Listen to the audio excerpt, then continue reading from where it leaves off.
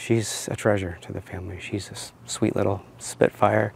Lily's grandpa, Dan Smith, says the whole family is having a hard time coming to grips with the loss. Dad feels guilt for no reason at all. It's not his blame, but they're struggling. It's slowly settling in. When Mama comes home from the hospital the first time and Lily's not there, that was a heartbreaking moment. Around 11:30 Wednesday morning, Lily's dad, Daniel, was driving his kids back home from swim lessons. Lily and her 6-year-old brother, Luke, were strapped in their car seats in the back. Their minivan was stopped at a stop sign at Power Road and Hunt Highway. That's when detectives say Jason Sanchez rear-ended them, going nearly 60 miles per hour, and he made no attempt to brake. Police say his blood alcohol level was nearly 1.5 times the legal limit. So Dad says that he was initially dizzy and disoriented.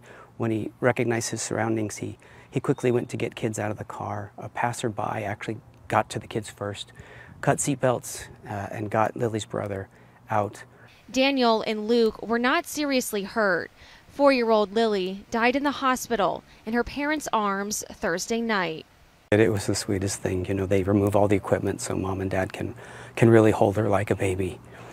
And they wept and hugged her as she passed. Dan says Luke and Lily were brother and sister and best friends. They were very close. She idolized her brother. When her brother's favorite color became red, suddenly her favorite color was red. Sanchez was booked into jail the day of the crash and charged with aggravated assault and DUI. Since Lily did not survive, he now also faces a second-degree murder charge. She's going to be sorely missed, but she'll live with us in our hearts. The family tells me they're grateful for the strangers who stepped in to help at the scene. A GoFundMe has been set up to help with funeral and medical expenses. If you'd like to help, we do have a link to that fundraiser on our website, azfamily.com. In Queen Creek, Michaela Marshall for Arizona's Family.